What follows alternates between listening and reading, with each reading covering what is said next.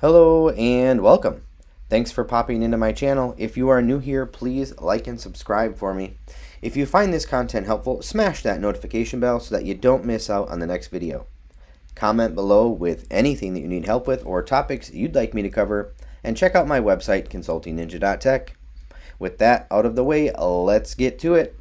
We are going to be looking at loading data in SvelteKit. If you are using SvelteKit, you are most certainly going to be loading data, and there's many ways that we can do this with SvelteKit, so let's get into some examples. Briefly looking at the documentation, I'll point out that the data is loaded before the plus page.svelte and before the plus layout.svelte. This is what it looks like. There's an export function load that you run and export, and according to the documentation, this will be available inside of your page as export let data and then whatever object your load function returns. So let's go give that a try. Inside of the base routes directory here, we already have a plus page.svelte and a plus layout.svelte. Let's add the plus page.js. So plus page.js. Now this is going to be our load function. And what we need to do is export function load and then return an object.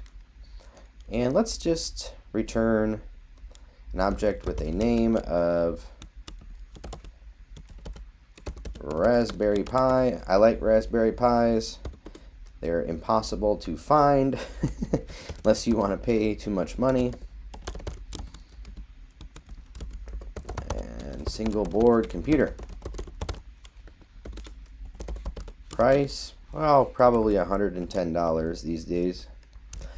So I have this plus page.js now. That's great. And inside of plus page.svelte, the documentation says that I can access it like this. Open a script tag and say export let data. Let's give this a shot and see what happens. So down here, let's make another P and let's do data dot name like that, and give this a save, and let's go take a look. Hey, there is our Raspberry Pi name. Well, that's interesting. Okay, let's do a few more because we have a few other properties on that object. Let's do the description.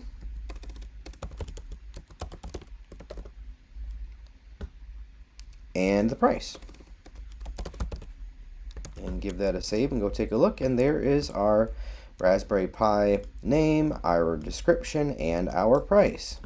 So that is how you load data from the page.js load function and how you display it in your component.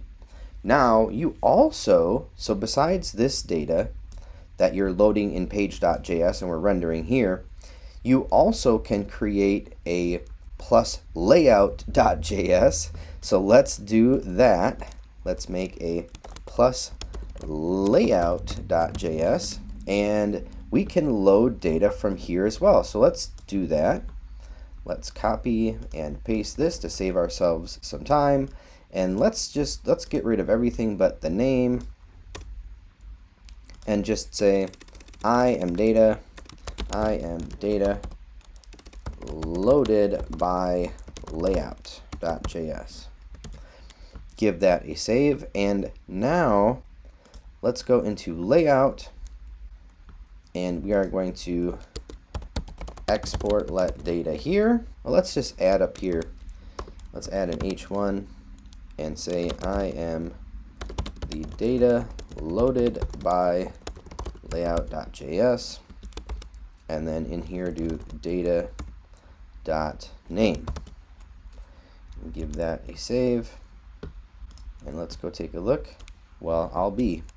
There is our data, and because it's in that base layout, that is going to apply to every page that the layout has run through it, which would be all of them, every page in your application. So that's cool. Okay, so we can load data both in the page.js and also in layout.js. But these are not great examples because in the real world we would want to be pulling from an API or something like that. So let's take a look at what an example doing an asynchronous call would look like. And let's go ahead and close this one for now and close that one for now. Inside of the page.js, let's change this up a bit. Let's make this an async function. Async function like that. And here we're going to have to open this up a bit. What we want to do is let's do a const uResponse equals to await.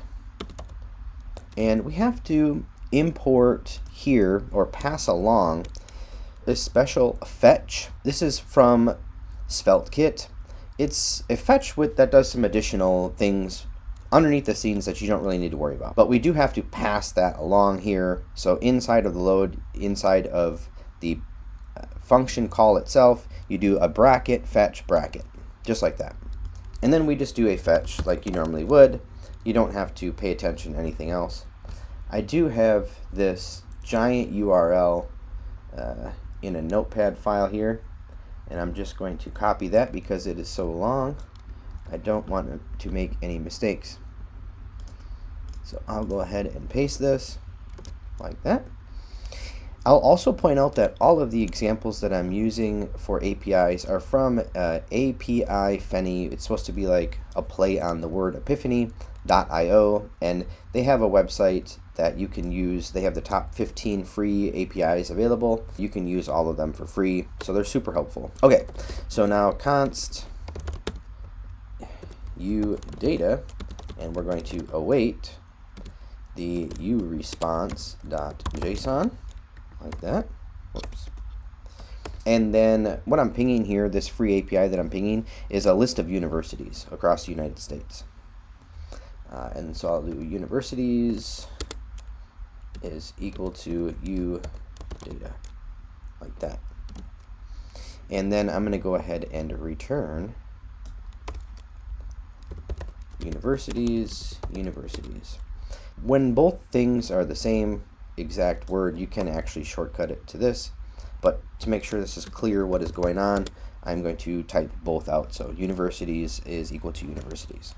All right, let's give that a save, and then inside of our page, let's pull that data out. So this would be a list, says it's a list. Let's do an each hashtag each data.universities as university, and then close this each off like that.